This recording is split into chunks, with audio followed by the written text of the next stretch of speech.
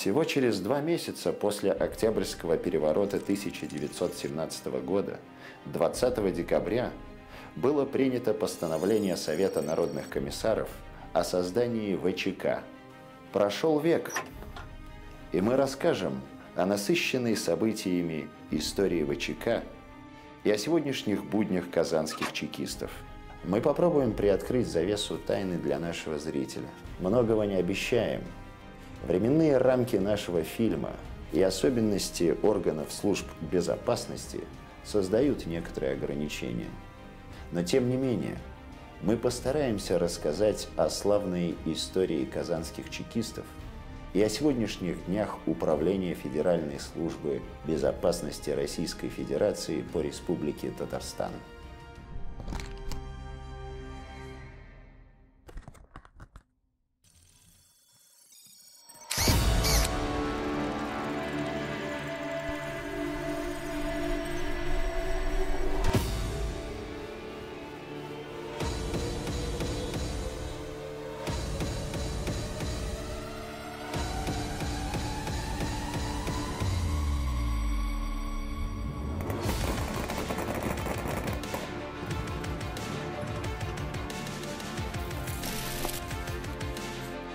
За вековой отрезок времени татарстанские органы госбезопасности проделали огромный путь. В отсутствие опыта первым чекистам республики порой было нечего противопоставить своим изощренным в шпионаже и диверсиях противникам, кроме несгибаемой воли, силы духа и веры в истинность избранного пути. Сегодня деятельность управления ФСБ России по Республике Татарстан базируется на самых современных, зачастую научных технологиях и практиках. Подбор кадров ведется по самым высоким критериям, а интеллектуальной, боевой, психологической и физической подготовке сотрудников уделяется самое пристальное внимание. Не случайно Казань признана третьей столицей России и обрела статус одного из центров мирового спорта. Успешно применяемые современными чекистами формы и методы работы позволили достичь такого же мирового уровня стандартов безопасности самых сложных спортивных мероприятий, поддерживая репутацию республики как привлекательного и стабильного региона. В дни празднования векового юбилея органов государственной безопасности России нельзя обойти вниманием тот вклад в их развитие, который внесли многие поколения чекистов Татарстана. –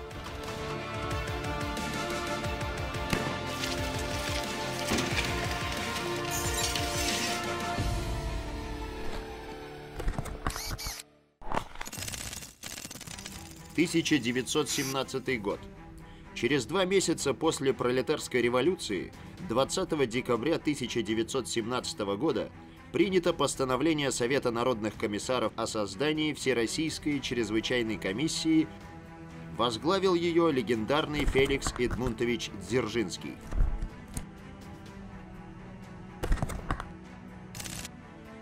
Образование Казанской губернской чрезвычайной комиссии. На тот период у нее фактически отсутствовали постоянные штаты и структурный аппарат.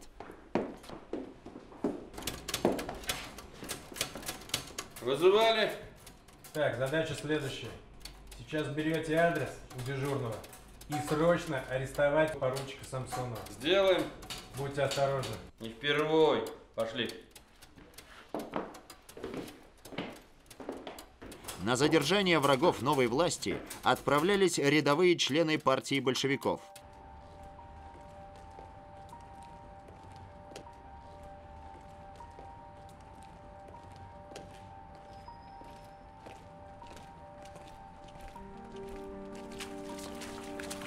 Стоять!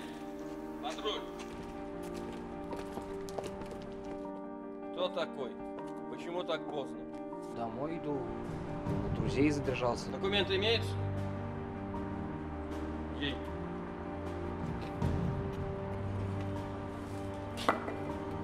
Все нормально? Нормально. Что такое? Проходите, за мной!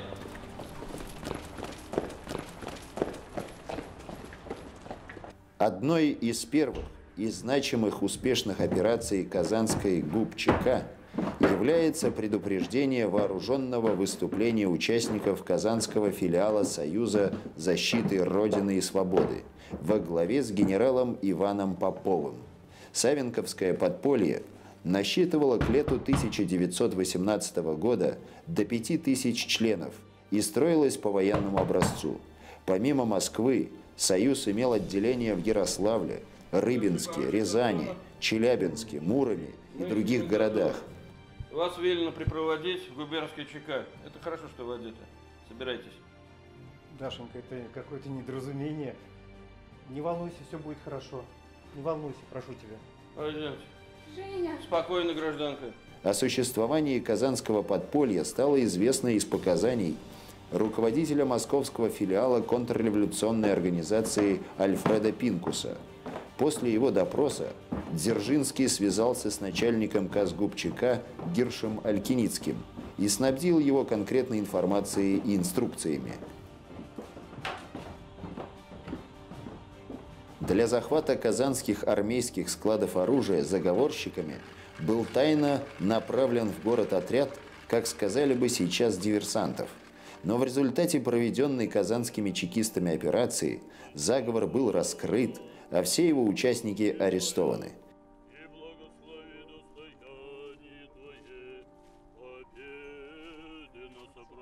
7 июня 1918 года на страницах казанской газеты «Знамя революции» было опубликовано сообщение: «На днях обнаружен контрреволюционный заговор в Казани. Произведены многочисленные аресты, результаты которых доставили ценный фактический материал в руки советской власти. Все добытые данные по этому делу указывают на тесную связь заговорщиков с московскими контрреволюционерами, среди которых находятся отдельные члены правых социалистических партий. Все следствие ведется комиссией по борьбе с контрреволюцией, которая по окончании следствия огласит весь имеющийся у нее материал». Генерал Попов и несколько других задержанных были отправлены в Москву, где их допрашивал лично Дзержинский. Скажите, Попов, сколько человек состояло в созданной вами организации монархистов? Более 400 человек. Кто и в каком объеме финансировал созданную вами контрреволюционную организацию? Я не могу назвать вам их имена. Эти люди ни в чем не виноваты. Я сознательно ввел в заблуждение этих граждан. Сказал, что мне необходимы средства для борьбы с большевиками. Но на самом деле… Что на самом деле?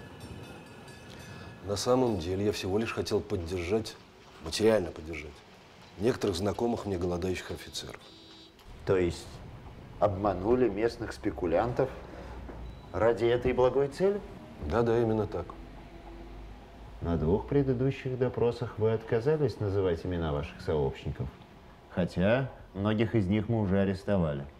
Почему вы так упорствуете? Какой в этом смысл? Думаю, достаточно того, что я сам признаю вину перед вашей властью. Я не хочу, чтобы из-за меня пострадали другие люди. Что ж, отдаю должное вашей порядочности. Хотя таким образом вам вряд ли удастся кого-то оправдать.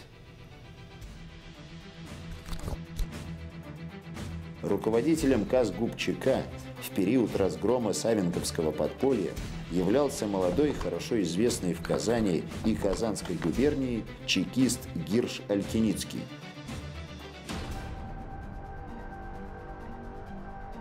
Гирш Шмулевич Алькиницкий в 1916-м вступил в ряды РСДРПб.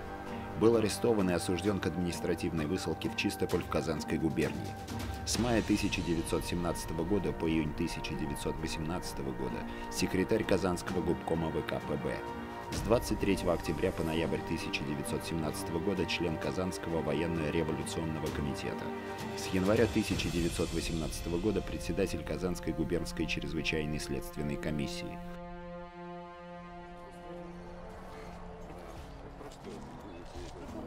23 июня 1918 года недалеко от загородного поселка Займище, по дороге от Волги к дачному дому, несколько вооруженных молодых людей задержали Гирша Алькиницкого и несколько его спутников. Вскоре выяснилось, что главной целью заговорщиков был именно председатель Казанской ЧК.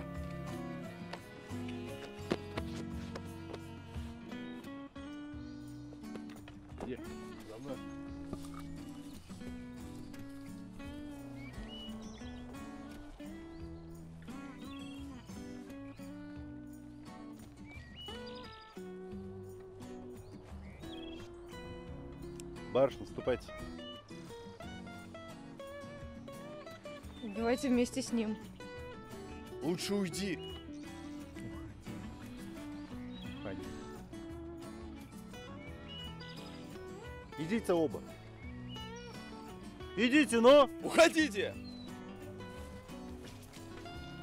Отпустив других свидетелей злодеяния, убийцы безжалостно расправились с первым казанским чекистом. Трижды выстрелили в него почти в упор. На розыске преступников, совершивших убийство известного в городе и по всей губернии чекиста, были брошены лучшие силы органов ЧК. Следственную комиссию по розыску преступников лично возглавил председатель Казанского комитета ВКПБ Яков Шейнкман.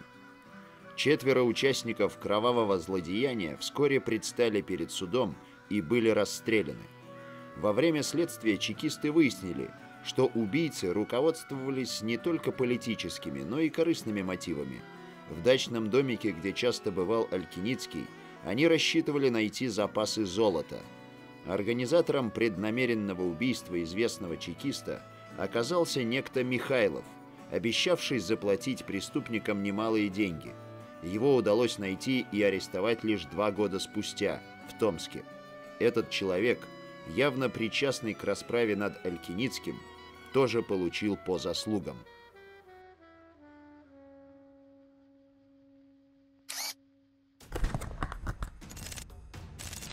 «1929 год. В Казани открылись советско-германские танковые курсы. На них проходили обучение несколько десятков немецких офицеров. Их инспектировал будущий генерал-полковник вермахта Гейнц Гудериан. Органы безопасности республики осуществляли плотное контрразведывательное обеспечение этого объекта. В результате оперативной работы добывалась информация на наиболее перспективных германских офицеров, а затем секретные технические и тактические сведения. Полученный таким образом казанскими чекистами массив данных впоследствии успешно применялся при создании советских танков Т-24, Т-26, Т-35 и БТ. Доклады, подготовленные немецкой разведкой для генерального штаба Рейхсвера, читали сначала на Лубянке, а уж потом в Берлине.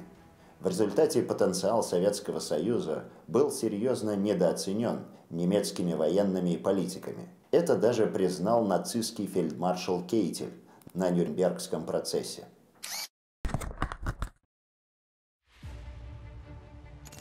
«1941 год. С началом войны в Казань были эвакуированы многие научные лаборатории и стратегические промышленные предприятия страны. Город попал под пристальное внимание гитлеровских разведок. Не раз над Казанью фиксировались немецкие самолеты-разведчики, проводившие аэрофотосъемку местности. В марте 1942 года в район провинциального чувашского городка Алатырь были заброшены немецкие шпионы-диверсанты Пальцев и Донец. Они должны были осуществить крупные диверсии, взрывы на промышленных предприятиях Казани, вести тщательную разведку в городе и регулярно сообщать по рации добытые сведения своим германским хозяевам. Обоих вражеских агентов удалось довольно-таки быстро задержать. На допросах они сообщили чекистам ценную информацию о законченной ими немецкой разведшколе и ее выпускниках. Это позволило найти и обезвредить нескольких вражеских шпионов и диверсантов в других регионах страны. Наличие у пойманных немецких агентов мощной рации позволило чекистам начать успешную и довольно-таки продолжительную радиоигру с разведкой противника. Целью ее была масштабная дезинформация гитлеровцев. Перевербованные шпионы и диверсанты Третьего рейха были размещены в одном из домов в селе Борисоглебское, рядом с Казанским авиационным заводом. Долгое время оттуда, под контролем чекистов, уходили к немцам ложные разведывательные донесения. Умелые организаторы этой совершенно секретной операции внесли свою лепту в разгром вооруженных сил нацистской Германии. 1943 год. После разгрома гитлеровских войск под Сталинградом зимой 1943 года в Елабуге создается лагерь для немецких военнопленных. Перед чекистами стояла задача по выявлению среди них сотрудников спецслужб фашистской Германии, пытавшихся раствориться в массе армейских солдат и офицеров. Татарстанским чекистам удалось выявить и передать в руки суда более 140 эсэсовцев и других военных преступников, на чьих руках была кровь гражданского населения, женщин и детей.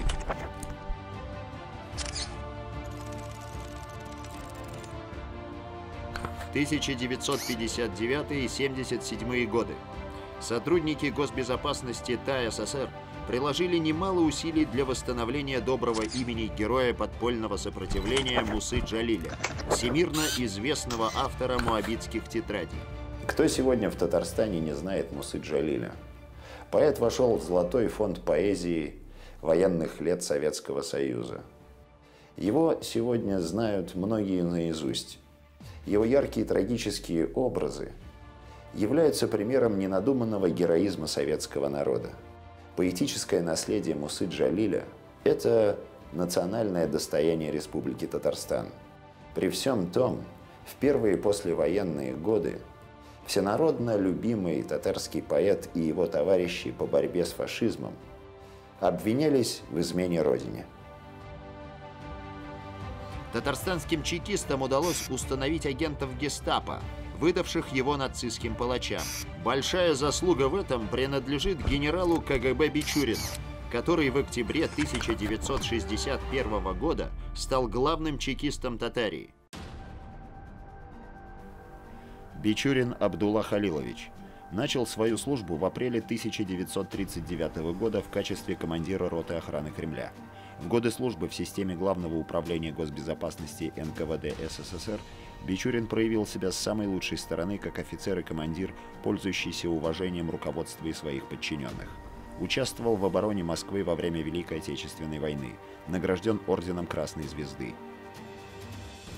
С 1943 по 1946 годы преподавал в спецшколах, готовивших советских чекистов к профессиональной деятельности. Затем на протяжении 13 лет успешно служил в 5-м управлении МГБ МВД КГБ СССР. Активно участвовал в реформировании и перестройке органов госбезопасности страны.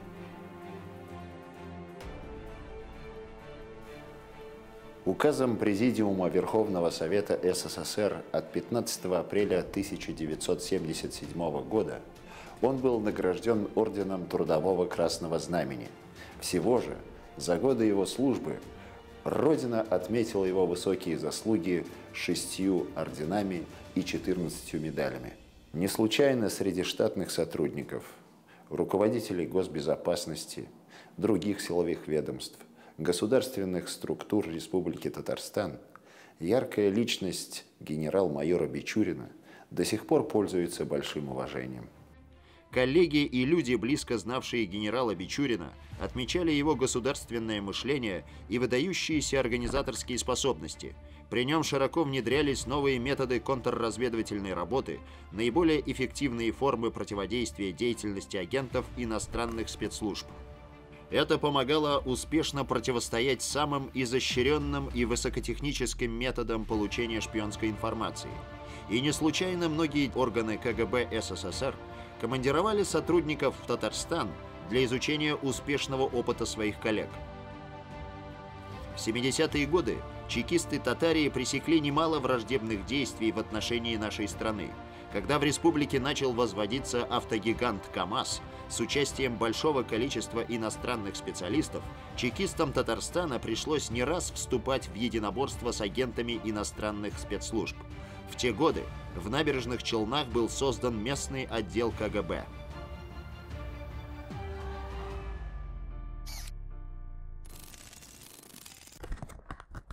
1985 год. Этот период в истории татарстанского управления КГБ был отмечен задержанием подполковника Сметанина, офицера Главного разведывательного управления Генерального штаба Министерства обороны СССР, завербованного американцами в Португалии. Операция по захвату Крота проходила в строжайшей секретности. Геннадий Александрович Сметанин родился и вырос в Чистополе. Закончил Казанское Суворовское училище, затем Киевское высшее общевойсковое командное училище. Учился с интересом, науки давались ему легко, а способность к языкам привела его в военно-дипломатическую академию Генштаба. Уже в 1982 году он становится нашим резидентом в Лиссабоне. В январе 1984 года перешел на сторону ЦРУ. При вербовке Сметанина испытали на детекторе лжи, после чего он был включен в агентурную сеть ЦРУ под псевдонимом «Миллион». Всего с января 1984 по август 1985 года Сметанин провел 30 встреч с сотрудниками ЦРУ, на которых передавал им разведывательную информацию и ксерокопии секретных документов. Через 2 месяца после вербовки Сметанина, 4 марта 1984 года, американцы завербовали и его жену, которая по заданию ЦРУ устроилась секретарем-машинисткой в посольстве и получила доступ к секретным документам. О предательстве Сметанина в Москве узнали летом 1985 года от Олдрича Эймса, начальника советского отдела управления внешней контрразведки ЦРУ, который на протяжении почти 10 лет работал на кремлевские спецслужбы под оперативным псевдонимом «Колокол». Олдрича Эймса называют одним из самых ценных агентов советской и российской разведки в истории. Он выдал КГБ не менее 25 американских агентов из числа советских и российских граждан. Его разоблачение и арест в 1994 году вызвали большой резонанс в США и повлекли за собой отставку директора ЦРУ. Эймс осужден к пожизненному лишению свободы без права на помилование.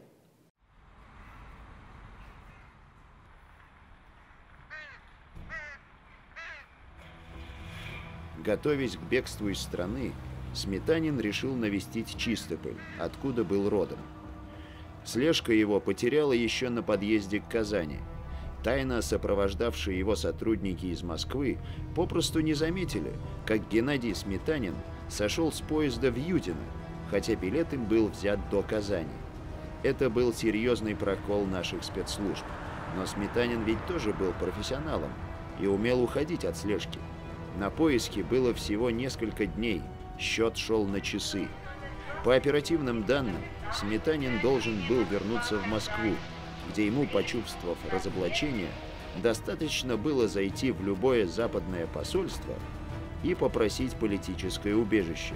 Таких людей из западных посольств не выдавали, и примеров ухода на Запад было достаточно. Надо было спешить и не допустить Сметанина до Москвы. Столичные чекисты рассчитывали провести операцию захвата предателя быстро и без лишнего шума, но после исчезновения объекта из поля зрения поняли, что без привлечения КГБ ТА СССР им не обойтись. В Казань отправилась оперативная группа КГБ, образованная из сотрудников 3-го и 7-го управлений, в состав которой были включены бойцы группы А, знаменитой «Альфы», штурмовавшие 27 декабря 1979 года резиденцию руководителя Афганистана Хафизуллы Амина. В телеграммах выражена уверенность в том, что сотрудничество между СССР и Финляндией будет и впредь развиваться на благо народов обеих стран в интересах всеобщего мира. Галеев слушает. Как сообщила сегодня ЦСУ СССР, работники сельского хозяйства Армении перевыполнили планы и социалистические обязательства по продаже государственного зерна, винограда. Галеев Ильдус Хамитович, председатель КГБ ТА СССР с ноября 1980 по декабрь 1987 года. Имеет правительственные награды. Показал себя на редкость умелым, опытным руководителем веренного ему подразделения КГБ СССР.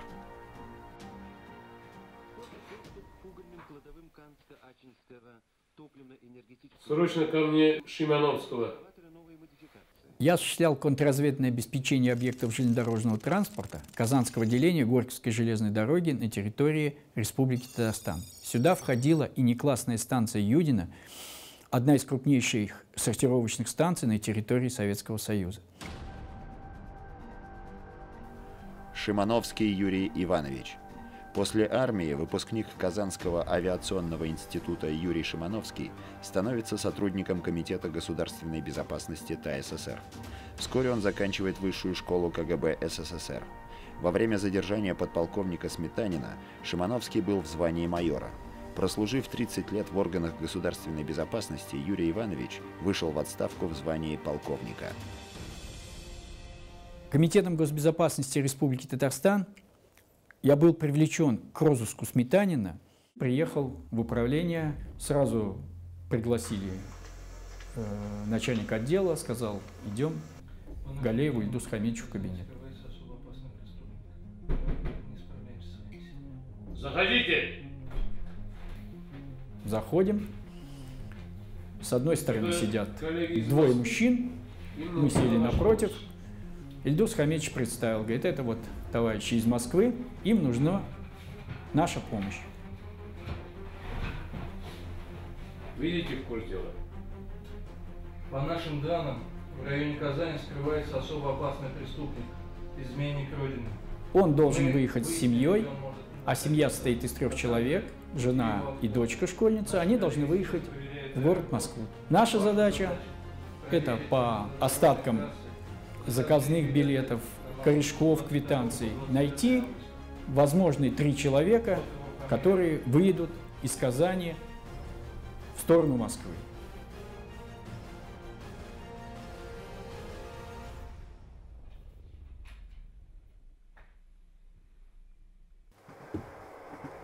Так началась секретная операция, которая заняла достойное место в истории органов госбезопасности Татарии. Казался ли внезапный уход от наблюдения случайным, можно было только гадать. В Москве было принято решение завершать операцию в Казани. От руководства КГБ СССР поступил категорический приказ немедленно найти и задержать разоблаченного агента ЦРУ.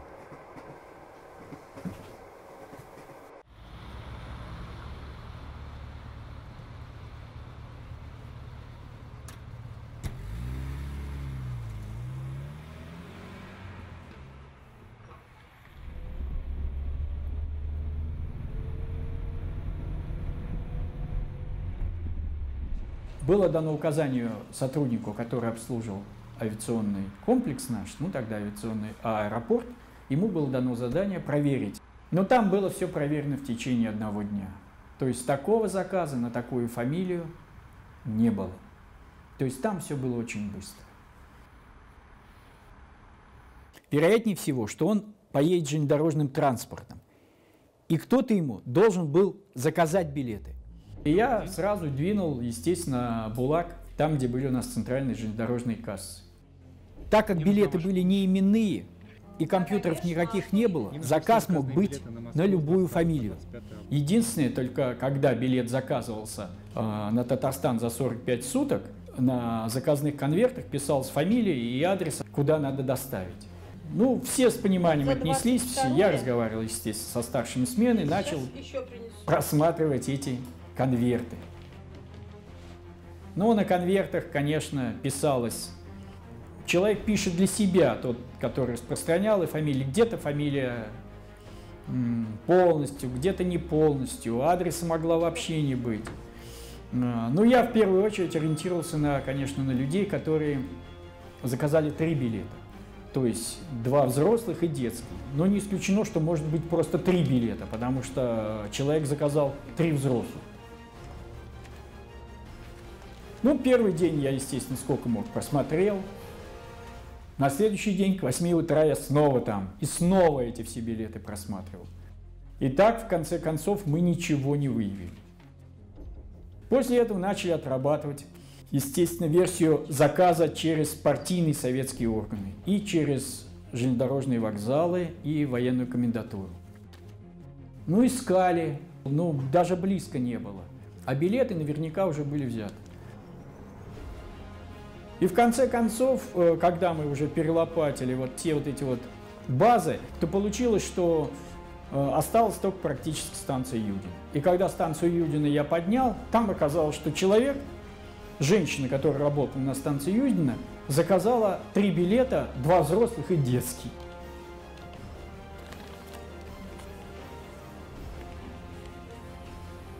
Это Шимановский. Есть заказ на Юдина. Москва, 25 число. 2 взрослых, 1 детский.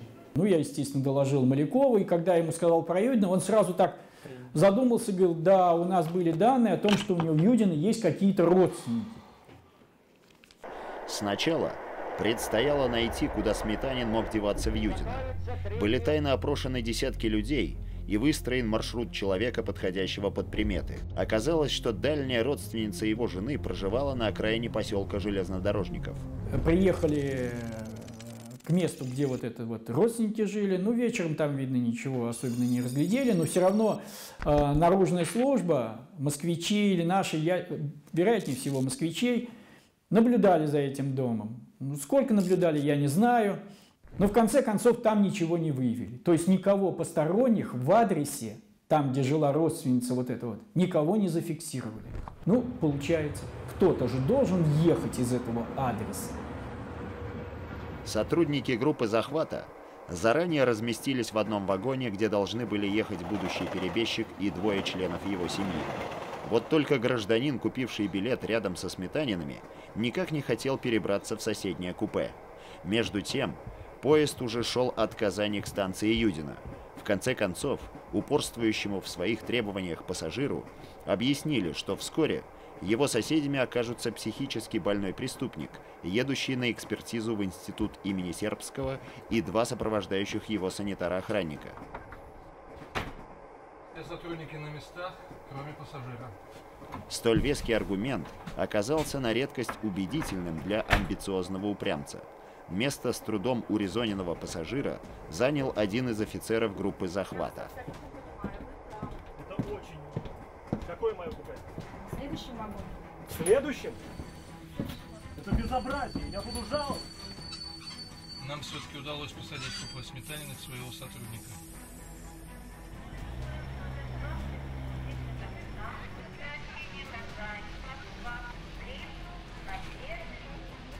Доехали до Юдина, время уже темно.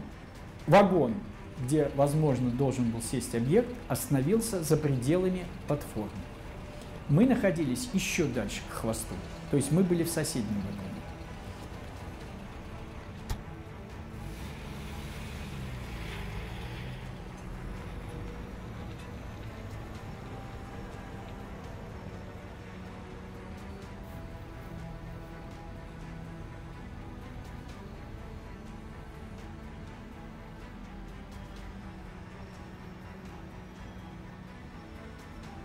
Фонарь светил на край платформы и светил на наш вагон и на вход в соседний вагон. По платформе никого мы не видели на платформе. И вдруг из темноты к вагону выплывает группа людей. Прощаются. И вот здесь вот Алексей Алексеевич, когда увидел мужчину, он его даже сверху сразу разглядел, наверняка он его уж знал хорошо. По фигуре, по походке, по жестам каким-то. Он так... О!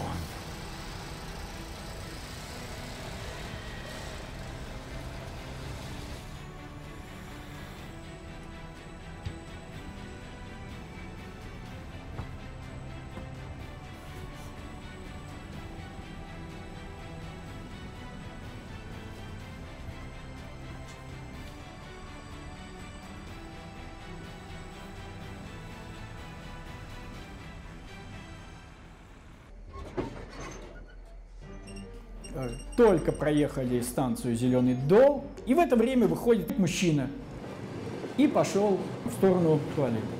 И за ним выходит вот второй, который сидел. Он к нему подошел сзади, его обнял за шею. Второй, который стоял у туалета, тут же подскочил к нему, поднял его за ноги и бегом поэтому по коридору и в наше купе, и он туда его, хоп! Сметанина Наталья, ваш муж задержан по подозрению в шпионаже. Поэтому и вам тоже предъявляем обвинение в пособничестве вашему мужу. Жена сидела рядом, женщина с ней сидела. Вот. Ну, как я знаю, она там лекарства какие просила, но ей лекарства дали только уже свои. Любите успокоительное? И вот здесь вот два вот этих вот красавца, я их только так называю. Они его быстренько раздели, переодели в спортивный костюм. Когда с него сняли парик, он в парике был в черном, а он был лысый абсолютно. Такие предосторожности оказались отнюдь не лишними. Чуть позднее в дужке очков Сметанина была найдена умело спрятанная ампула с сильным, мгновенно действующим ядом. Ну вот, на этом практически моя операция и закончилась. А спустя несколько лет мы с ним, с Маляковым, встретились в Москве. Он уже был начальником главного управления военной контрразведки.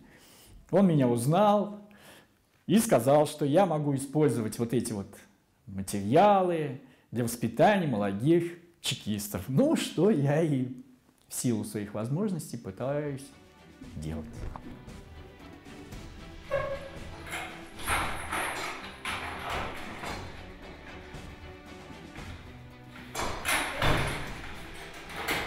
Военная коллегия Верховного суда СССР судила бывшего сотрудника ГРУ подполковника Геннадия Сметанина по статье «Измена Родине». Работая резидентом военной разведки в Лиссабоне, Сметанин предал интересы своей страны за, казалось бы, солидную по тем временам сумму в $265 тысяч США. Всего лишь через год после этих событий Сметанина суд приговорил к высшей мере наказания – расстрелу с конфискацией имущества, а жену, коллегу по предательству, Наталью Сметанину, осудили на 5 лет лишения свободы. Позже приговор был приведен в исполнение. 1992 год. Операция «Горизонталь». Татарстанские органы госбезопасности начали игру с британской разведкой Ми-6, которую заинтересовали новейшие космические разработки, ведущиеся в Татарстане. Основной целью операции стало, не допустив к действительно секретной информации, направить британцев, выражаясь профессиональным языком, на негодный объект. Для удовлетворения любопытства Ми-6 в Казани были изготовлены псевдосекретные документы, которые на всем протяжении операции не вызывали у получателей сомнений в своей подлинности. Регулярная передача пакетов с дезинформацией происходила на территории третьих стран в течение без малого 6 лет. Ведя тонкую и сложную работу с хитрым и матерым противником, чекисты смогли выявить новые формы и методы работы британцев, получили установочные данные на действующих работников английской разведки, получили сведения о местах их конспиративных встреч, используемых ими телефонных номерах, а также прочую техническую и специальную информацию. Все эти годы значительные финансовые, организационные и кадровые ресурсы, казалось бы, искушенные в шпионаже, знаменитые во всем мире британской спецслужбы Ми-6, успешно растрачивались на разработку заведомо ложного, тупикового направления.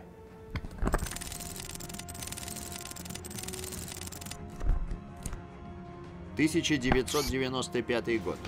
В Казани были развернуты активные и масштабные поиски наркодельцов. Следы привели в студенческие лаборатории и квартиры обычных с виду граждан. Было установлено, что главарями наркосети были завербованы подающие надежды студенты-химики, открывшие способ кустарного и малозатратного производства триметилфентанила, сильнейшего синтетического наркотика, минимум которого навсегда ввергает человека в тяжелую зависимость.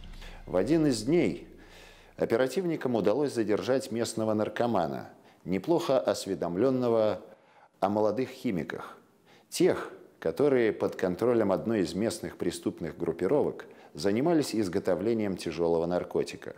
Члены этой ОПГ соблюдали строжайшую конспирацию и не распространяли белого китайца в Татарстане.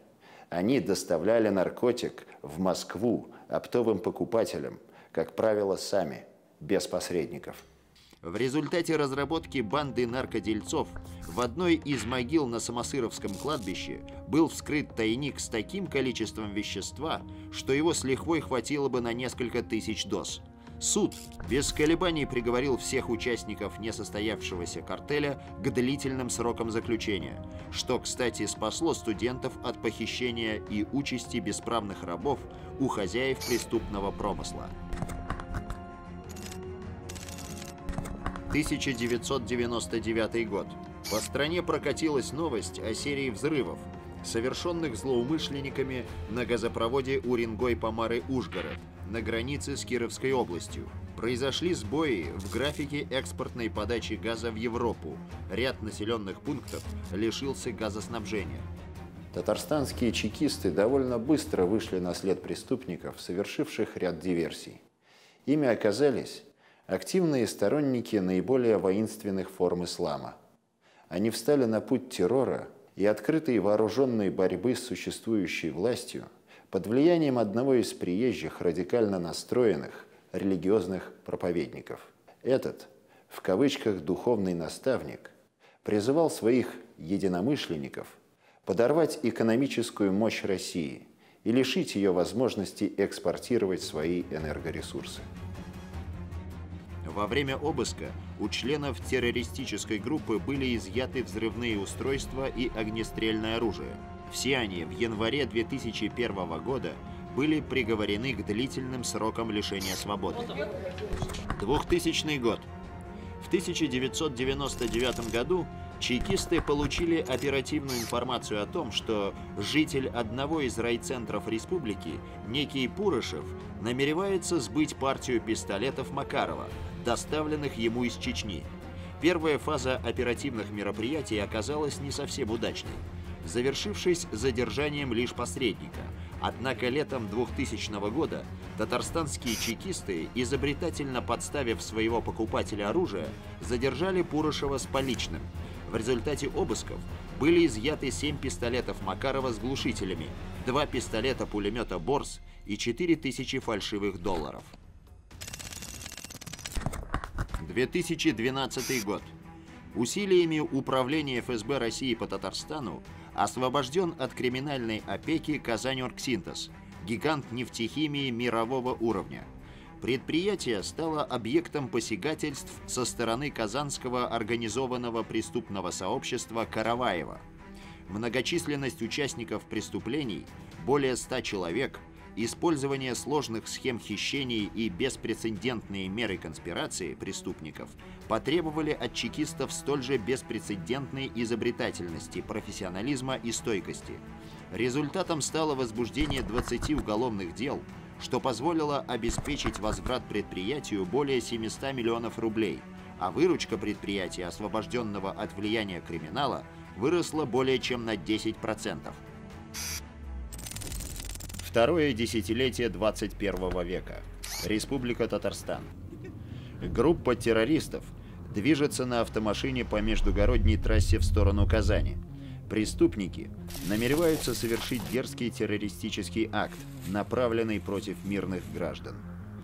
Получив оперативную информацию о планах злоумышленников, сотрудники ФСБ быстро и умело выводят из строя их автомобиль и вступают в перестрелку с преступниками. Благодаря профессиональным действиям татарстанских чекистов все террористы были нейтрализованы. Жители столицы так и не узнали о грозившей им опасности. В районе Казанского автовокзала сотрудники правоохранительных органов обратили внимание на подозрительный микроавтобус.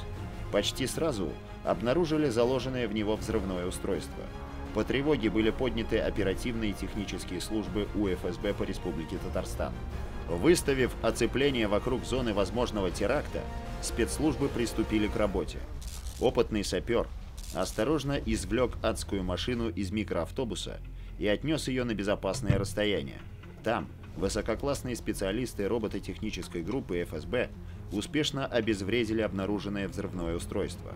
Операция проходила днем, и если бы не внимание сотрудников правоохранительных органов и не оперативная профессиональная работа службы УФСБ, жертв было бы не избежать. Террористы захватили автобус с заложниками в одном из районов Казани. Их наглые требования, по сути, невыполнимы, под угрозой жизни пассажиров. Чтобы спасти ни в чем не повинных людей, сотрудники спецназа ФСБ вынуждены пойти на штурм.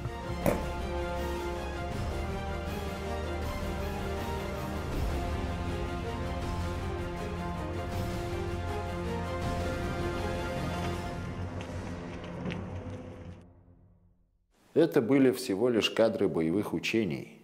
Но поверьте, то, что в таких ситуациях происходит на самом деле, намного эффектнее и страшнее.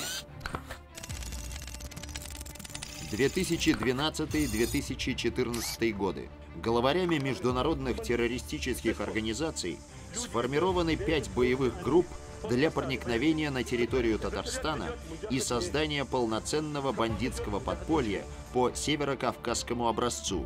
4 группы чекистами были своевременно выявлены и обезврежены. Однако главарю 5-й, получившей самоназвание муджахеда Татарстана, Раису Мингалееву, удалось в 2012 году организовать убийство сотрудника Духовного управления мусульман республики Валиулы Якупова и подрыв автомобиля муфтия Татарстана Ильдуса Файзова. В ходе проведения контртеррористических операций в 2012-2014 годах в Чистополе и Казани лидеры и активные участники террористической группы, включая Мингалеева, при оказании вооруженного сопротивления были уничтожены. В ходе операции в Казани погиб сотрудник Центра специального назначения ФСБ России майор Сергей Ашихмин. При задержании бандитов у жилого дома одним из них было приведено в действие взрывное устройство. Спасая жизнь своих товарищей и мирных граждан, офицер ФСБ накрыл собою террориста-смертника. Сергею Ашихмину посмертно присвоено звание Героя России.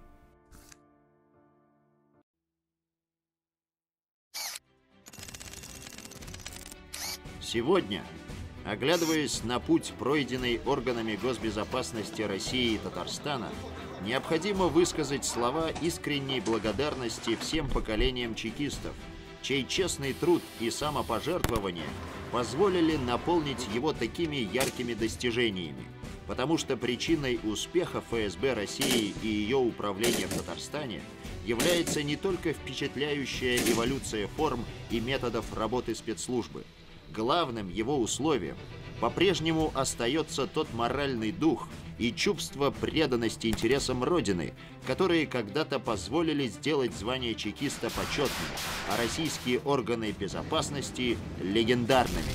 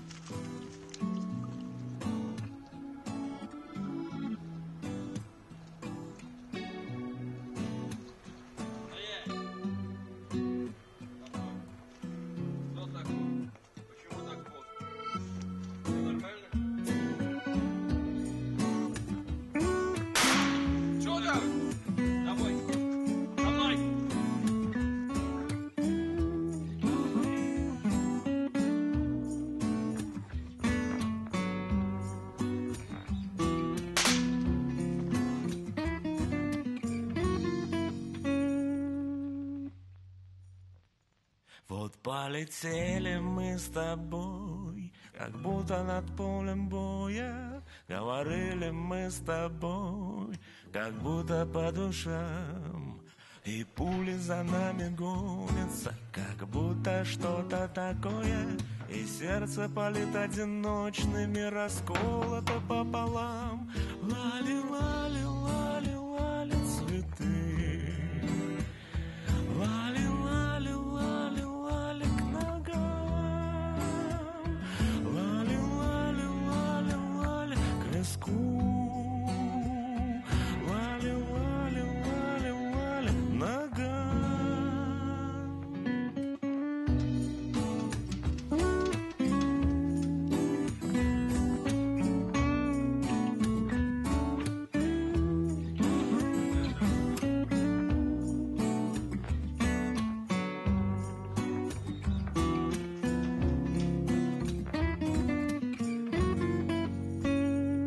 Пополам на войне не получится, осень уходит в лето.